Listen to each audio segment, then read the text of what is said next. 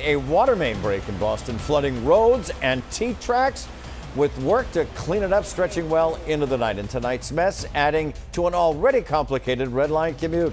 Good evening, everyone. I'm Ed Hardy. Hi, everybody. I'm Maria Stefanos. So this is all happening on Dorchester Ave, right near Ashmont Station. Our Mary Saladna is live right now, where water went onto the tracks, Mary.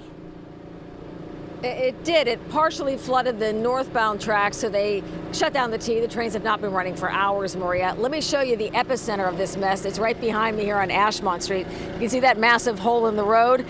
That's not good, obviously, but I will say that you can now see the problem. It's not gushing water, so that's progress. That people are actually coming and going down in there and getting a visual on what's wrong. So repairs will begin shortly.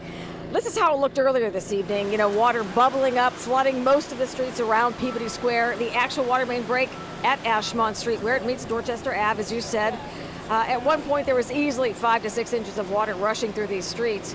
We did canvass the area, and most businesses appeared to have dodged the flash flood, and they did remain open.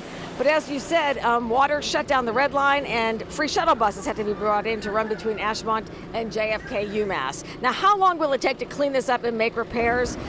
We are talking to the communications director for Boston Water and Sewer. He is on scene. He says, definitely well into the night. Expect that this will affect your morning commute. You won't be able to use this intersection, that's for sure. As for the MBTA, we're told that is being evaluated on an hour-to-hour basis. So